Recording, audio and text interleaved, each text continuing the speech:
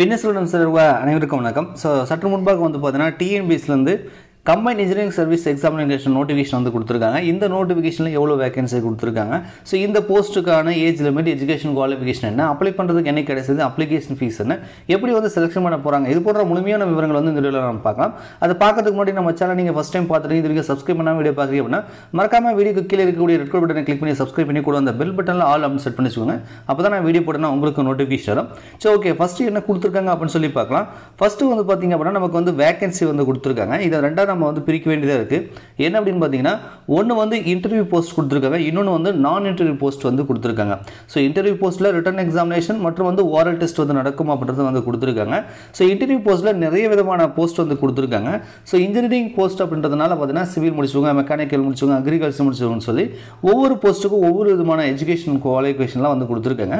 First வந்து பார்த்தீங்கன்னா principal industrial training institute assistant director of training பார்த்தீங்கன்னா ஒரு வேகன்சி தான் வந்து கொடுத்துருக்காங்க. இதுக்கான சம்பளம் பார்த்தீங்கன்னா 56,100 முதல் 2,05,700 வரைக்கும் லெவல் 22 சம்பளம் கிடைக்கின்றாங்க.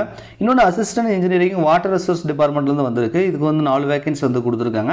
அசிஸ்டன்ட் இன்ஜினியரிங் சிவில்லையும் கொடுத்துருக்காங்க. ஸோ அதுக்கு வந்து 5 வேகன்சி வந்திருக்கு. ஸோ இது மாதிரி நிறைய விதமான வந்து போஸ்ட் வந்து கொடுத்துருக்காங்க. ஸோ இன்டர்வியூ போஸ்ட்டில் தான் அதிகப்படியான வேகன்சியாக வந்திருக்குன்னு நம்ம சொல்லலாம்.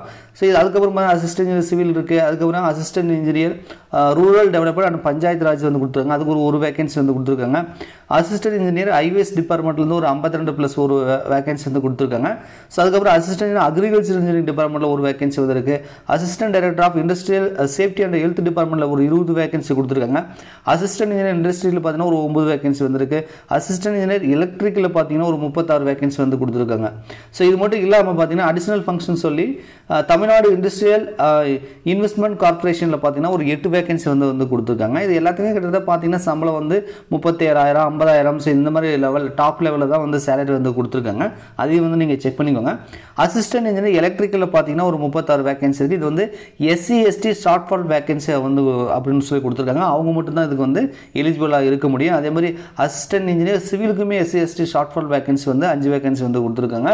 அசிஸ்டன்ட் இன்ஜினியர் மெக்கானிக்கலுமே SC STக்கு வந்து ஷார்ட் ஃபால் வேகன்சி வந்து கொடுத்துருக்காங்க. ஸோ இந்த போஸ்ட்டுக்கு மட்டும் பார்த்தீங்கன்னா SC ST மட்டும்தான் வந்து எலிஜிபிள் ஆக முடியும். இந்த 3 போஸ்ட்டுக்கும் 39,800 முதல்ல 1,26,500 வரைக்கும் சம்பளம் கிடைக்குன்னு கொடுத்துருக்காங்க. அசிஸ்டன்ட் இன்ஜினியர் சிவிலுக்கு பார்த்தீங்கன்னா ஒரு வேகன்சி இருக்குது. அசிஸ்டன்ட் இன்ஜினியருக்கு 49 வேகன்சி இருக்குது. இதில் வந்து பொல்யூஷன் கண்ட்ரோலில் கொடுத்துருக்காங்க. அர்பன் ஹேபிட் டெவலப்மெண்ட் போர்டில் வந்து கொடுத்துருக்காங்க. ஸோ தமிழகத்தில் நிறைய விதமான டிபார்ட்மெண்ட்டில் இருக்குது.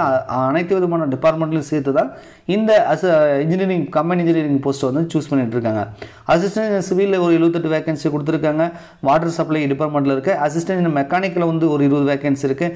மேனேஜர் இன்ஜினியரிங் பார்த்தீங்க அப்படின்னா தமிழ்நாடு கோஆபரேட்டிவ் மில்க் இதில் வந்து பார்த்தீங்கன்னா ஒரு 7 வேகன்சி வந்து கொடுத்துருக்காங்க. மேனேஜர் சிவிலுக்கு பார்த்தீங்கன்னா அதே டிபார்ட்மெண்ட்டில் ஒரு வேகன்சி வந்து கொடுத்துருக்காங்க. ஸோ இவ்வளோ வேகன்சி வந்து 18 விதமான போஸ்ட்டுக்கு வந்து இன்டர்வியூ போஸ்ட்டில் வந்து கொடுத்துருக்காங்க. நான் இன்டர்வியூ போஸ்ட்டில் ஒரே ஒரு இதாக வந்திருக்கு.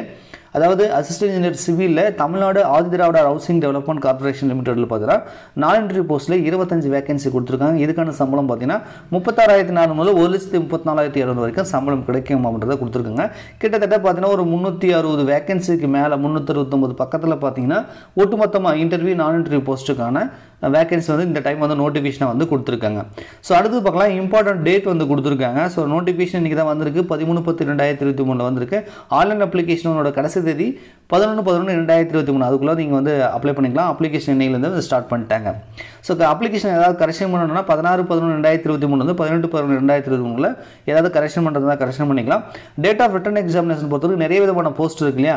ஸோ அதில் அந்த போஸ்ட் சீரியல் நம்பர் கொடுத்தாங்க பார்த்தீங்களா, அதுக்கேற்ற மாதிரி தான் இருக்கும். அந்த போஸ்ட் நம்பர் நீங்கள் வந்து பார்த்துக்கணும். சீரியல் நம்பர் 2 3 4 5 6 8 இது மாதிரி நிறைய விதமான நம்பர் கொடுத்துருக்காங்க.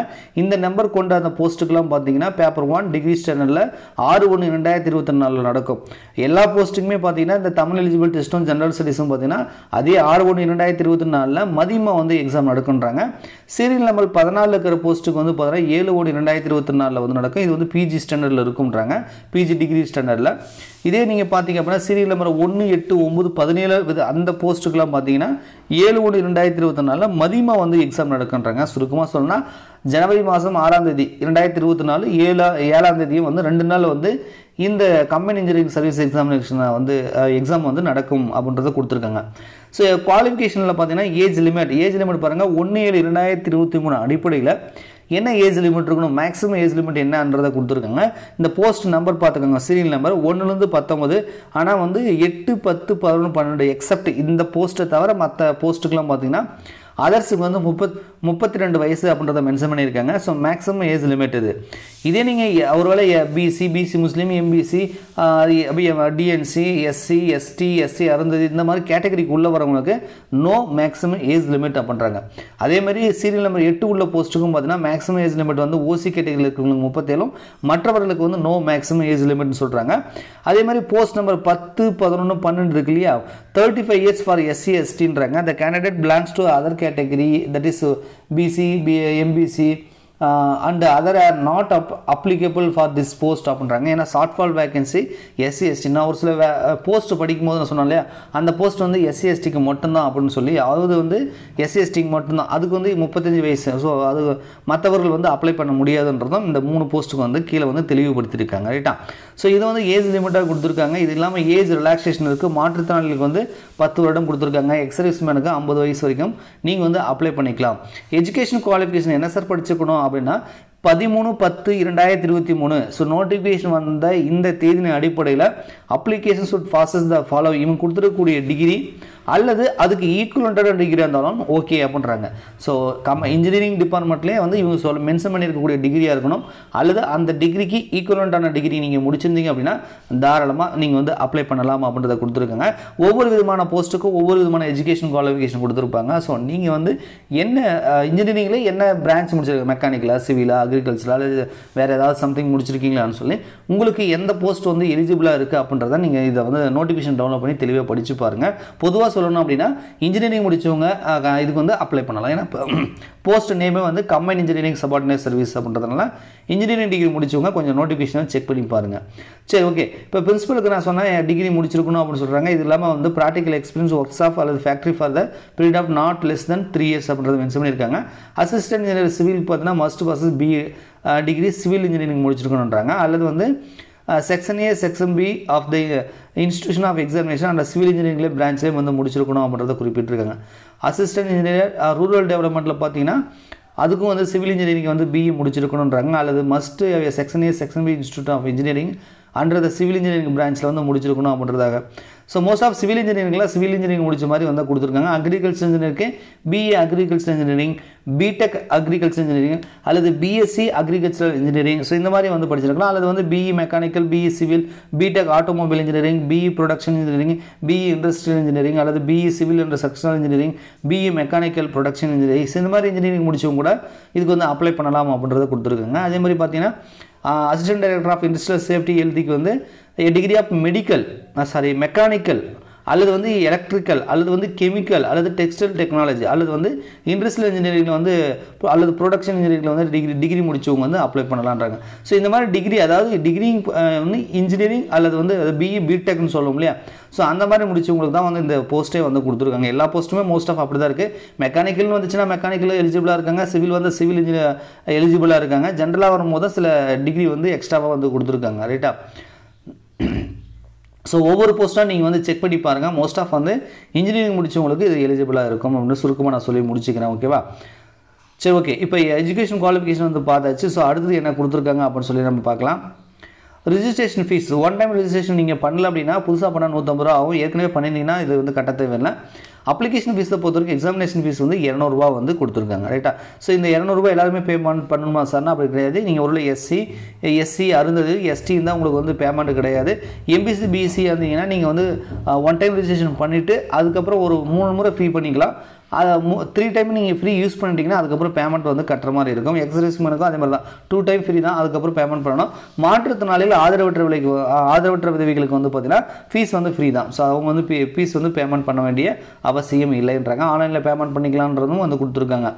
ஸோ அடுத்து வந்து ரிட்டன் எக்ஸாமினேஷன். ஸோ இந்த தேர்வு என்பது பார்த்தீங்கன்னா ஓஎம்ஆர் மெத்தடில் தான் நடக்கும், ஆன்லைன் எக்ஸாம் கிடையாது. ஸோ ஓஎம்ஆர் மெத்தட் நம்ம வந்து எழுதும் இல்லையா, கொஸ்டின் பேப்பர் கொடுத்துட்டு அந்த மாதிரி இருக்கும். கொஸ்டின் எல்லாமே அப்ஜெக்டிவ் டைப்பில் வந்து வரும்ன்றாங்க. ஓரல் டெஸ்ட் இருக்கிறவங்களுக்கும் நான் ஓரல் டெஸ்ட், அதாவது இன்டர்வியூ போஸ்ட் நான் இன்டர்வியூ போஸ்ட்டுக்கு வந்து எவ்வளோ மார்க் எடுக்கும், எவ்வளோ மார்க் டோட்டல் மார்க் என்ன பேப்பர் அப்படின்றத வந்து கொடுத்துருக்காங்க. ஸோ அந்தந்த டிபார்ட்மெண்ட்டுக்கு ஏற்ற மாதிரி தான் உங்களுக்கு வந்து சிலபஸ் இருக்கும். ஸோ போஸ்ட் கோடு வந்து கொடுத்துருப்பாங்க. ஸோ அதை வந்து நீங்கள் செக் பண்ணிக்கணும். ஏன்னா வந்து சிலபஸில் அந்த கோடு வந்து மென்ஷன் பண்ணியிருப்பாங்க. ரைட்டா.